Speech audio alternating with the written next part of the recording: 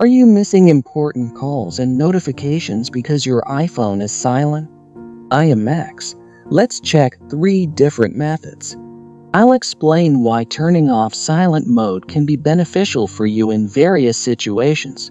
First, using ring and silent switch, locate the ring silent switch on the left side of your iPhone, just above the volume buttons.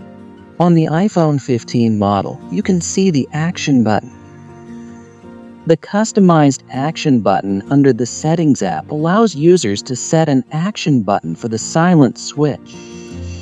Press and hold for a second until it feels haptic and put it into ring mode. You can see the ring label in Dynamic Island.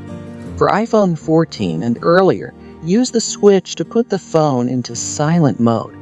If the switch is pushed towards the back of the phone and you see an orange color, your iPhone is in silent mode. Push toward the front of your phone to turn off silent mode. For the action button on iPhone 15 and upcoming models, the silent button is now available in the control center.